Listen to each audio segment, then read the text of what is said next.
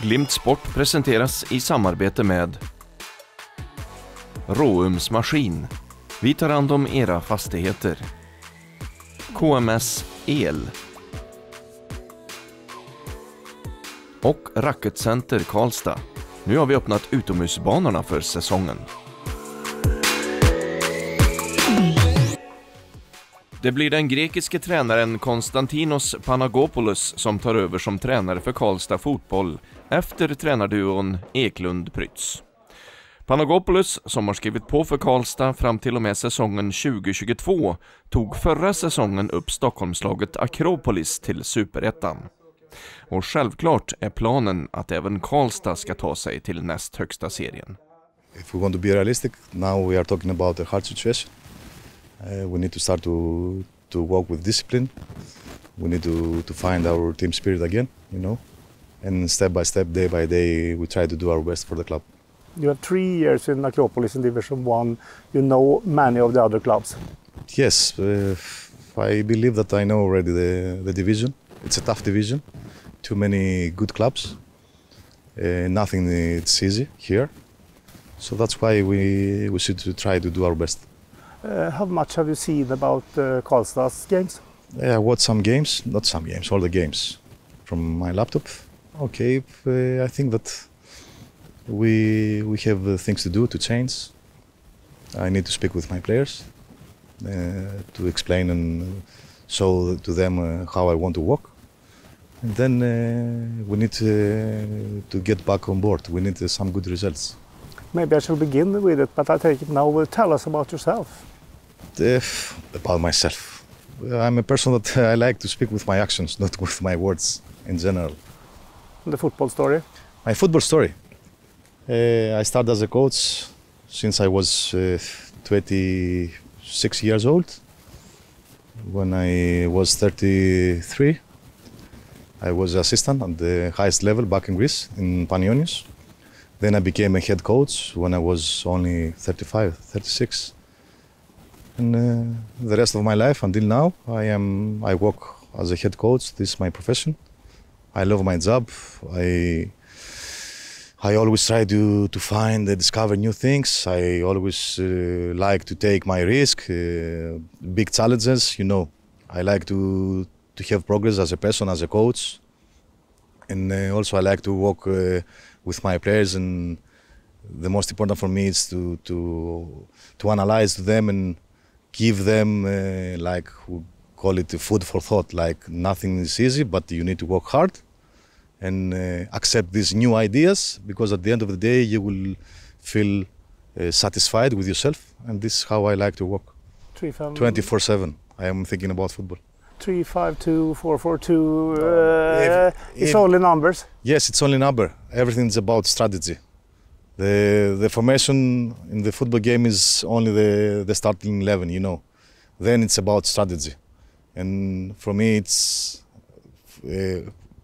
every move, it's unique, but at the same time we're talking about teamwork.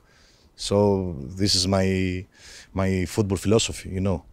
I don't want to win or to take some good results. I want for my players to work hard during the week and enjoy the game every Sunday by breaking results. But now you must begin to give confidence to the boys in the club. Confidence, okay. Of course they need support first of all, and they need to know that I'm trusting them. That's why I'm here. I know they are good players, and they need to find the real motivation again. And of course we need to have the same vision. I don't like to work as a individual unit. As I told you, I prefer the teamwork, team spirit. This is the most important for me, not only football. Okay, what can we expect here? What's your 5 best in the league, or what do you think? Right now, we will try to do our best. Okay, to be realistic, the league table right now for the team, for our club, doesn't look so good. So I think we will have some changes about our formation, the style of the game. We're gonna look every game unique. But I believe that sooner or later, soon, not late, we change all the situation. And I believe to the players, I believe to the club, I believe to myself. So let's see. Det har varit bråda tider. Ja, det har varit bråda tider på slutet här i och med den situationen vi hamnar i. Så att, men nu är det löst och det känns bra. Sammanfatta våren lite. Ja, det har ju resultatmässigt inte varit där vi var och heller inte prestationsmässigt. Vi startade serien rätt bra. Tycker vi skulle haft några fler poäng i början. Sen har det gått tungt, vill jag säga. Så att, vi är på nedflyttning ju nu och det är ju en besvikelse givetvis. Så vi behöver ju rätta upp det först och främst och hamna på säker mark. Det är egentligen ingen spelare, någon kanske, som har kommit upp i sin normala nivå den här våren. Nej, det är ju lite på självförtroende. Ja, det gör det. Vi har underpresterat både på spelarsidan, framförallt på spelarsidan. Så att, men vi hoppas vi kommer upp i normal nivå nu. Ny tränare, här har ni börjat tankarna och att det kanske är dags att göra något annat och få en nytändning. Nej, men vi har ju haft en dialog med det andra tränarteamet givetvis då på slutet. Och vi kände väl bägge parter att vi skulle att det här var nog bäst för föreningen, så att säga. Konstantinos här då, som kommer in här nu då, du kan väl berätta lite om hur det gick till det här och hur du tänkte. Ja, men vi kände väl att Konstantinos var ett bra namn. Han vann den här serien förra året. Spelade med ett lag som spelar en väldigt fin fotboll och slog väl rekord i division 1 tror jag, poängmässigt. Varit här 3 år i Sverige. Och kom 2-2 ettan kommer då, så att bra CV, står för en positiv fotboll och sen så har vi ju givetvis träffat honom flera gånger för att känna att vi klickar också och det har vi gjort, vill jag säga. Så att det känns väldigt bra. Har du funderat på någonting? Jag tänker på hur hans filosofi är, hur har den passat in här? Den passar väldigt bra in. Han är långsiktig, han vill ta saker steg för steg och fotbollsmässigt står han också för samma filosofi som oss. Det börjar han jobba med laget direkt då? Vad tar du? Det börjar han jobba med laget. Han börjar jobba med laget om 12 dagar. Vi kommer att kolla på cupmatchen ikväll, men han måste hem till Grekland för att ordna med sin pro-licens. Så att han kommer här om 12 dagar till BP-matchen. Har du fått tankar i förresten då? Ja, vi får inse vilken situation vi är och jag vill att vi ska ta oss ur den och sen på slutet av året spela så bra fotboll som möjligt och vinna så mycket matcher som möjligt. Kommer det hända någonting i truppen, tror du här? Här? Ja, någon grej kommer det hända. Det kommer det göra. 1 eller 2. Är det långt fram i laget eller är det bakåt? Det är långt bak och långt fram. Men alltså det känns som att ni inte har hittat liret det här året och spelarna har sjunkit självförtroende. Ja, vi har ju väldigt bra trupp och vad som har hänt det vet jag inte riktigt, men vi har inte den, vi har underpresterat alla inblandade, inklusive alla inblandade egentligen. Nya tag. Ja, Andreas Belander, ny tränare här i Karlstad Fotboll. Vad tänker du? Ja, jag såg han precis nu så att vi har inte riktigt vetat vem det skulle bli själva. Men spännande namn. Jag har gjort det jäkligt bra i division 1 tidigare så att det kan nog bli bra. Börjar säsongen rätt okej, men sen har ni sjunkit lite efterhand. Sen har du någon förklaring? Det är svårt att förklara varför det inte funkar ibland. Vi har en spelartrupp som absolut är bättre än det vi har presterat.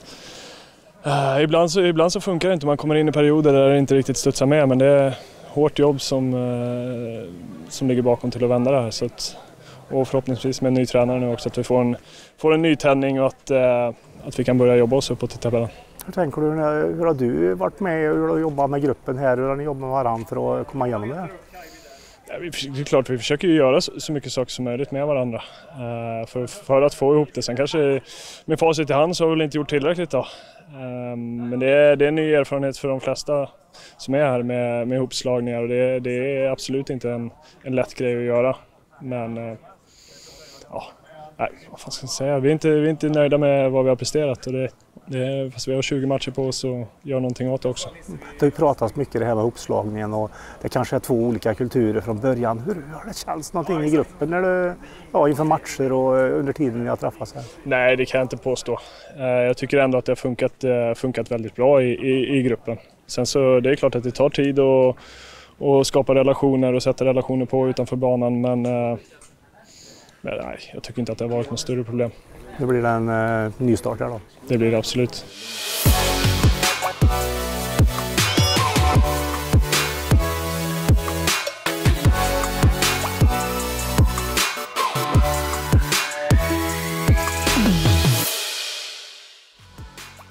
Glimt Sport presenteras i samarbete med Råums Maskin.